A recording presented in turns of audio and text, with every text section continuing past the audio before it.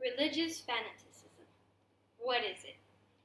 Religious fanaticism is when someone or a group of people has extreme ideas about religion. Religious fanatics use religion as a bait. In the cycle of prejudice, this is seen as repression because the religious fanatics are seen using violence to spread a message. Religious fanatics use violence in order to express their anger, for revenge, to send a message of the seriousness of the situation. They use religious tales to justify their actions. A famous example of a group of religious fanatics, well known around the world, is the Islamic State of Iraq and the Levant, ISIS, also known as the Islamic State of Iraq and Syria. Lately, religious fanaticism is becoming more and more prevalent in our society. This sort of repression by ISIS has brought attention to itself. In the last 17 years, there were 99 terrorist attacks coming from ISIS. There were 14 attacks in 2013, 7 in 2014, 23 in 2015, 36 in 2016, and 19 so far in 2017. These events ended in killing many innocent people, about 4,006, and have injured about 15,272. On March 22, 2017, ISIS attacked a concert in Manchester.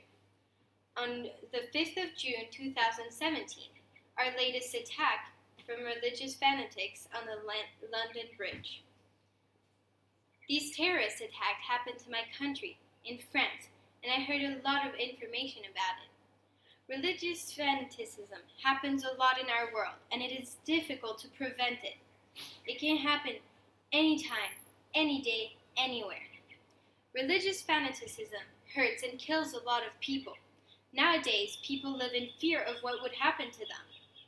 In France, my homeland, people have lived in fear ever since the first attack in Paris, 2015. ISIS have claimed responsibility for the extreme terror attacks all around the world. Islamic extremists use the command in their religion as a shield of their actions of revenge and at times to gain power. 2 extreme attacks happened in France in 2015. The first one in January in Paris at an old journal called Charlie Hebdo. This caused widespread panic and global support. The second attack happened 9 months later. It was again a sign of repression. This attack was planned by 10 people. It also happened in Paris on November the 13th, 2015. The French president, François Hollande, blamed ISIS for the heinous attacks. Later on, the Islamic State of Iraq and the Levant, ISIS, claimed responsibility for the terror caused. Many people died from that attack, and many were hurt. Now, to prevent these attacks of religious fanatics, it is important to take time to learn about the different religions. What do they do? What do they teach? It is important to learn about these things happening in the world, to not join a religious group blindly or not knowing what's happening next.